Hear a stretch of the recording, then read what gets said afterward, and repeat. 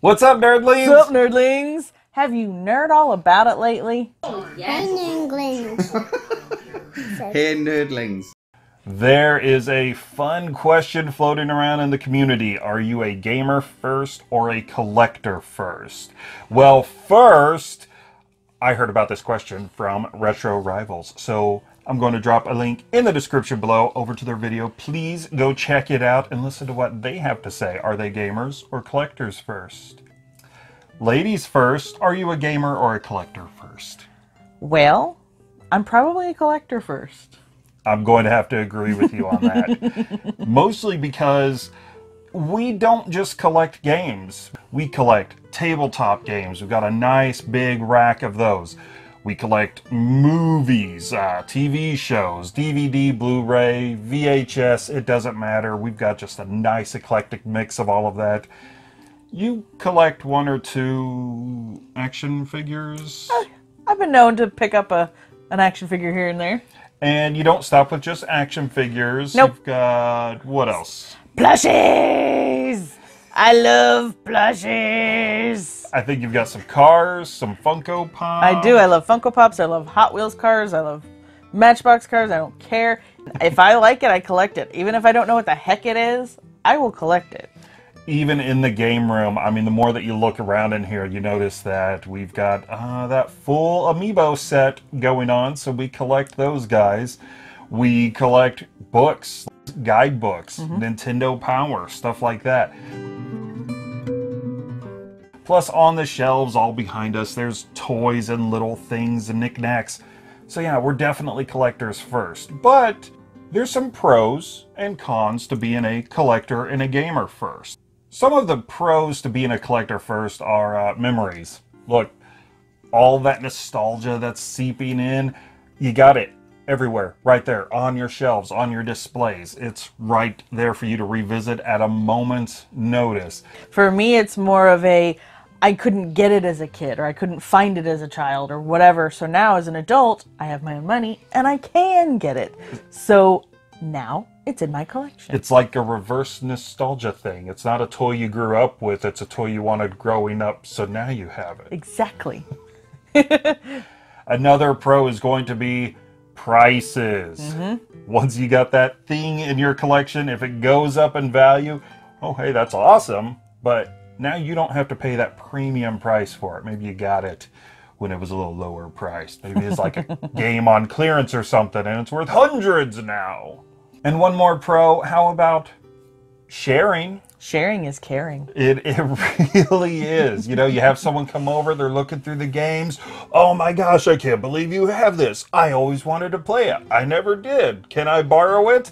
Thanks, Bucho. No. I don't know him. Never seen him before. Look, he has a gun.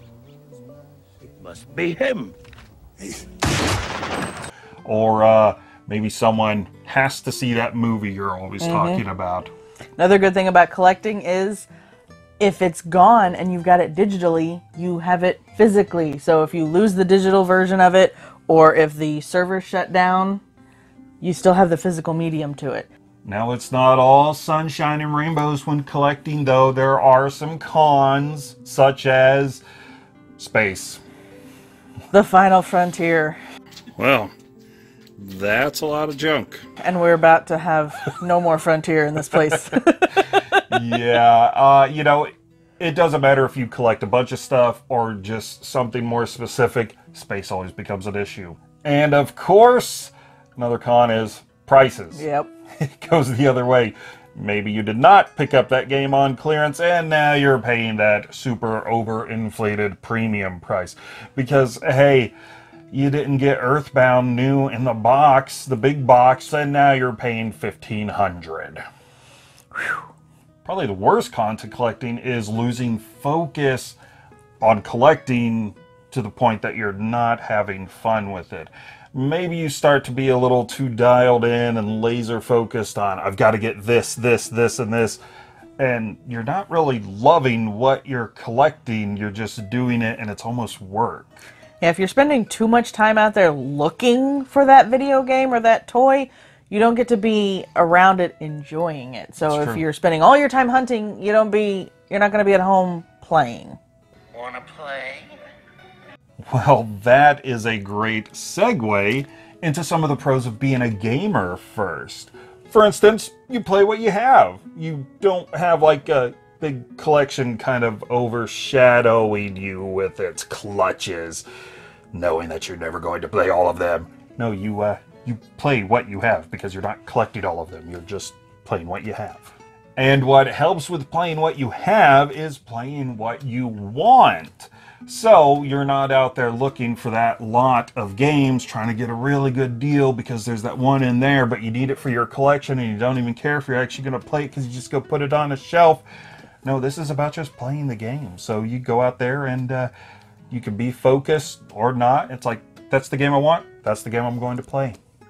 Come on, man. It's my turn to play. No, it's not. This is my same quarter. I watched you put another quarter in there. And if you are wheeling and dealing to get these games that you're playing, that price point can be pretty comfy. If you're patient, you can get those games for a good price. I love the Assassin's Creed games. I don't buy them day one. I'm not paying $60 for that. We wait for those. Partially because we're backlogged, but otherwise, we like to get them for about 20 bucks a piece. The other nice thing is when you're a gamer and you're not worried about collecting, you trade that stuff in. For the collectors, that's like, oh, no, don't do that. But for the gamers, it's like, I paid $30 for this game. I'm trading it in for $15 that I'm putting towards another $30 game. And the cycle just goes on and on. It's the way to do it. That last thing you mentioned, I actually consider that a con of gaming because I've known a few gamers who played a game, got done with it, turned it in for credit, got another game, but then a few years later, like, oh man, I really liked that game. Then they have to go out and rebuy it. Sometimes it's way more than they paid for it. So that may also be a con of gaming. That's true. And which would be a pro to collecting. To tie into that, the experiences that you could share while gaming. If you're someone who doesn't care about collecting stuff and keeping things in your collection, you play that game, you beat it, and you send it right out the door. Hey, great, but now you want to show someone this really cool part in this game, or you want them to try it out. You don't have it on hand, and cycling back to you, maybe you have to go and buy it. Again, now you've bought the same game twice. Except this time it's 60, not 30. No! And last, just because you are a gamer first and you're playing all those games doesn't mean you can keep up with all of them. And not all of them you can knock out in a weekend. So trying to keep up, even when you're playing them, that can kind of be a con. But if you're collecting them, maybe you can get to them down the line. Maybe. Or maybe not. Right. It doesn't matter what side of the fence you're on, if you're a gamer first, if you're a collector first. As long as you're having fun with what you're doing, that's really all that matters. You know, games are meant to be played, so play them. And if you just like collecting stuff, collect it. There's nothing wrong with it. Even if it sits on the shelf for a while and you don't get around to playing it. The collection behind us, it doesn't skew towards a monetary value.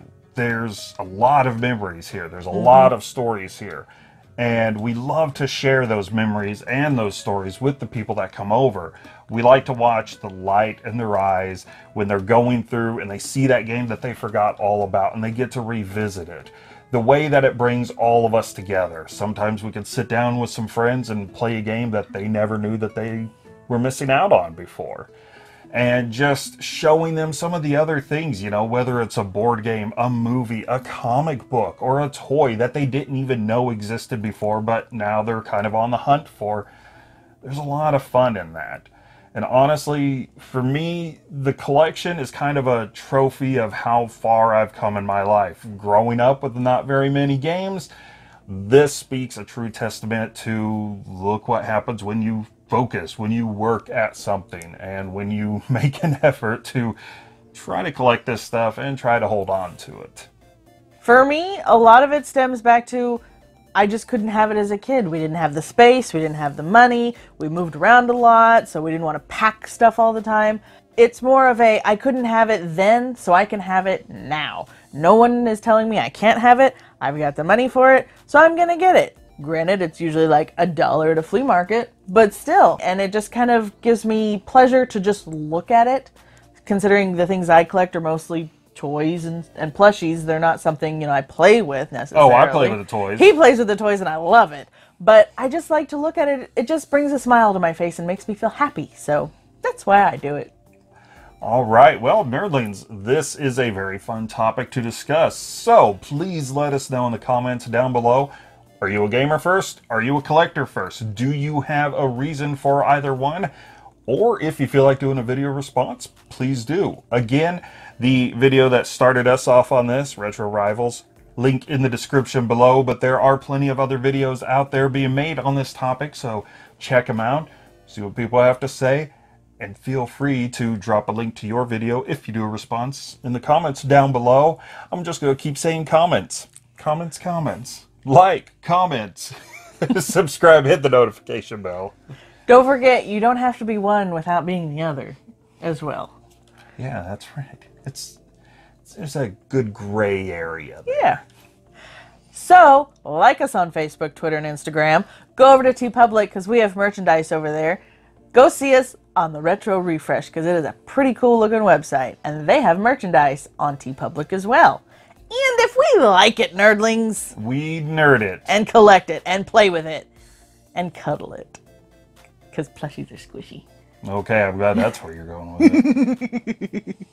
You have to flag this video, otherwise. Bye.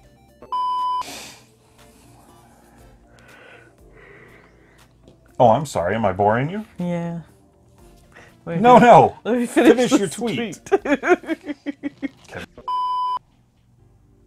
Okay, you ready? Just making sure he wasn't licking his penis. I just got you licking your penis. Apparently there's a monster in our game collection. Yes. If you're patient, you can get those prices for a good game.